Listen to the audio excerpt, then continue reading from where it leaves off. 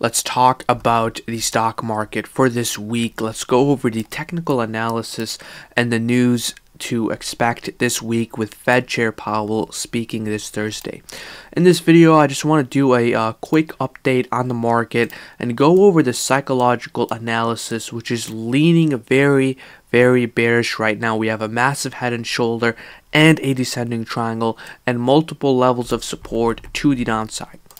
We also have a lot of fear in the market. Credit card losses are rising at the fastest pace since the great financial crisis. And on top of that, I saw this chart by this Twitter account on how the SPY chart looks like the 1987 chart.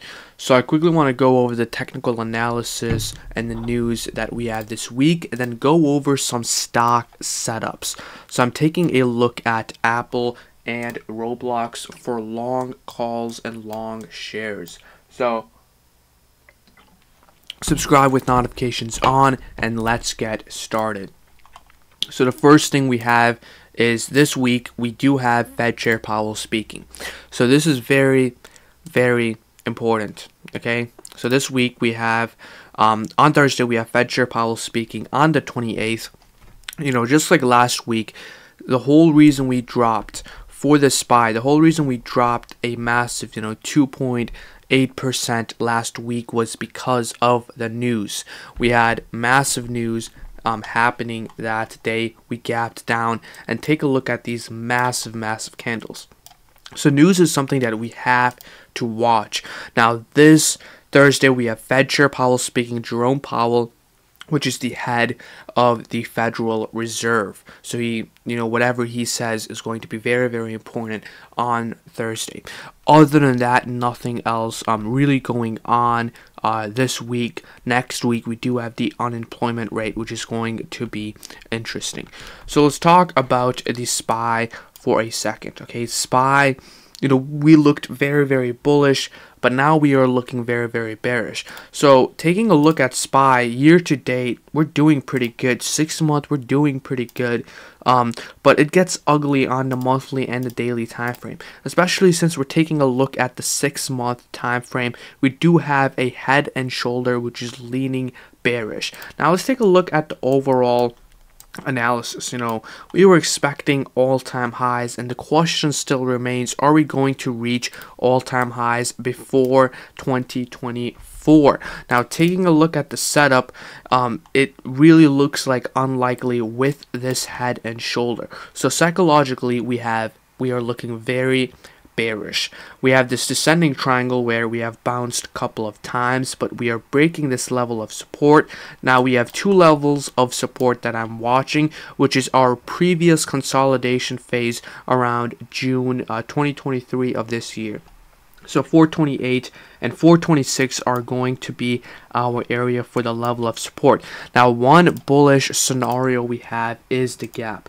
We do have a nice gap to the upside, and it's still not too late for it to turn and to reverse, because even though SPY is looking bearish right now, we can come back up to bounce off of this level of support to have a descending triangle breakout to the upside. So that is still possible for the SPY.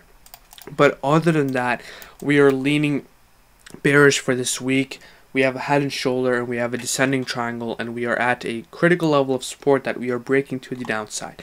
We need to hold this level of support, or else it is not going to look good. But unfortunately, we already broke below the level of support for the SPY.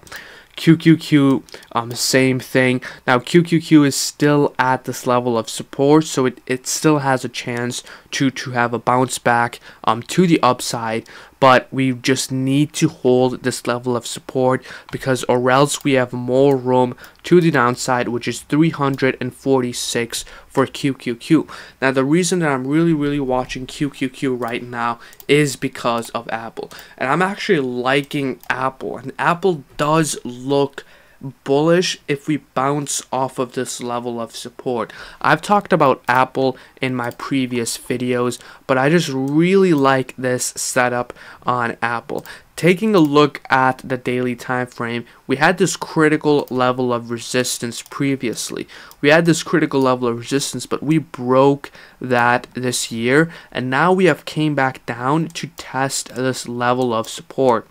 So I want to buy in 1 month call options, my stop loss being the close below this level of support for Apple.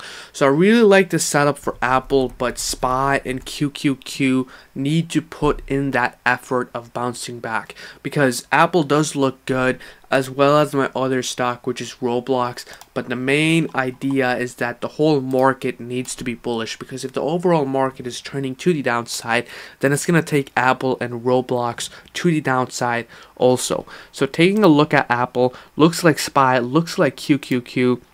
It really doesn't have that head and shoulder setup. It has a descending triangle setup like Disney, and we could see that we have this critical level of support that we are respecting. If it closes below 173, if it closes below this area, the play is done. Okay, it is going to be bearish. Now you could also short this play puts to the downside. So play puts, if we start breaking this to the downside, that is also a great idea for Apple.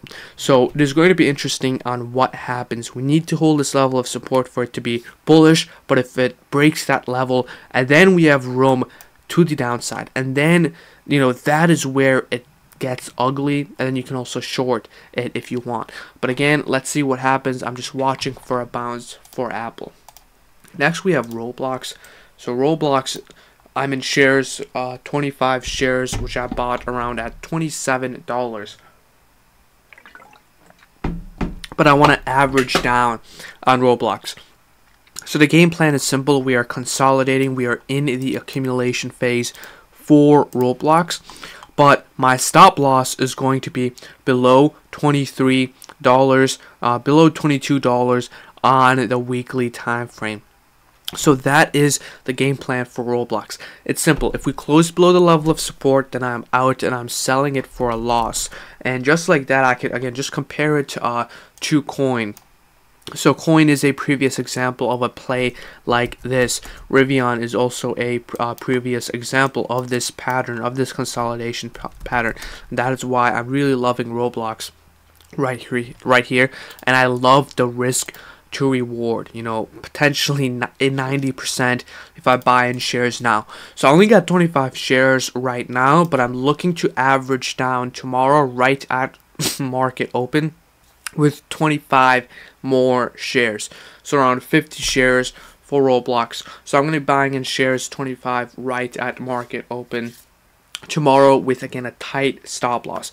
I really like this setup, and I think this is going to be a great play, but really need SPY and QQQ to help us out and bounce for the market, because if the overall market is going to push to the downside, then it might take Roblox with it.